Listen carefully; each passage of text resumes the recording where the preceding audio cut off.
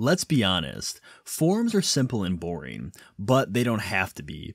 Typically, we see a layout where we have a label and then an input stacked on one another. Another common layout is a label slash placeholder within the input itself, and then it disappears when you type into it. These layouts are fine and all, but we can make it better. With some simple CSS, we can create what is called a floating label. The label will start within the input itself, and then when focused into, the label will transition to above the input. Much better, right?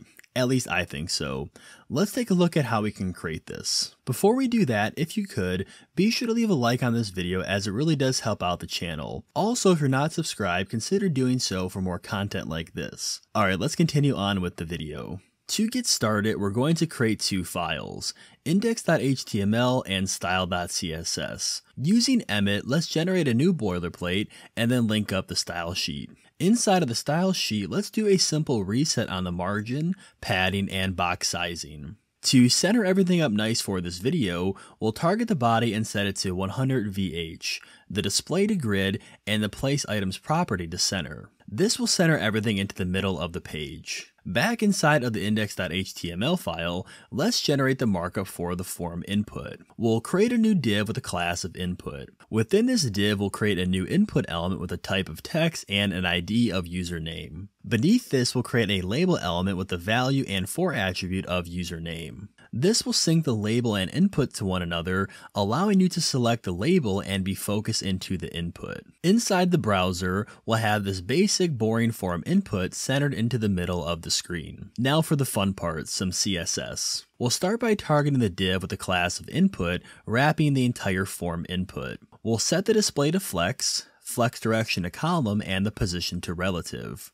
Next, the input itself. Let's set the width to be 350 pixels. You could set this to take up the full width of your form, but for this example, I'll be setting a fixed value. Then a padding of 8 pixels on the top and bottom, 0 on the left and right, border to none to remove the default border, and then we'll add a border only to the bottom of 1 pixel solid and a color of 181824. A font size of 14 pixels, font weight of 300, and then a transition of 300 milliseconds ease. Things are getting better, however, I don't know about you, but the default focus outline for inputs is pretty ugly. It's needed for accessibility, but we can improve it, so let's do that. On focus, we'll set the outline to none and the border color to purple. To improve the focus effect, we'll also be adding a box shadow with a vertical offset of 1 pixel and a color matching the border color. This is going to create a much more defined focus effect, which I really love. Next, we're going to need the label to be inside of the input itself. We'll start by setting the position to absolute. Since the div with the class of input was set to relative, the label is now set absolutely to it. The label still needs to be centered into the middle of the input. You might think easy. Let's do this with a top or bottom property.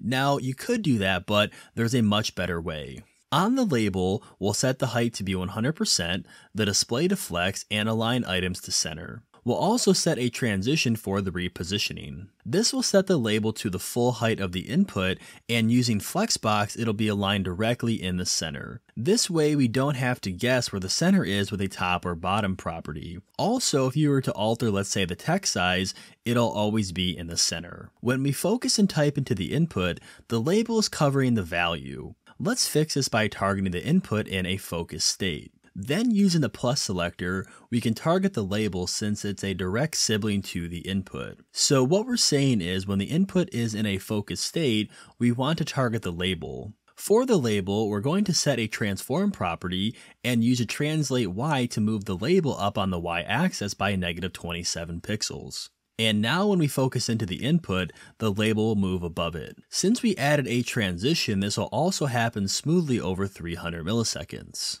One last issue we have is if we enter a value into the input, then focus out, the label drops back into the original place. To resolve this, we're going to set a placeholder on the input. It's very important to give the placeholder attribute a value of just space, otherwise this won't work properly. Now, in the style sheet, we're going to do a similar selector to the previous one, only this time we'll use the not selector and pass the value of placeholder shown. This will apply the transform property to the label as long as there is not a placeholder value. Once we type a value to the input, there is going to no longer be a placeholder value, and therefore the label will stay in the transform position. And that's it. You now have a really cool form input you can add to your websites. If you want to see this form input used in an actual form, you can watch one of my previous videos where we build out a modern form using this floating label. Anyways, thank you for watching. If you did enjoy the video, be sure to leave a like and consider subscribing for more content like this. I'll see you in the next one. Take care.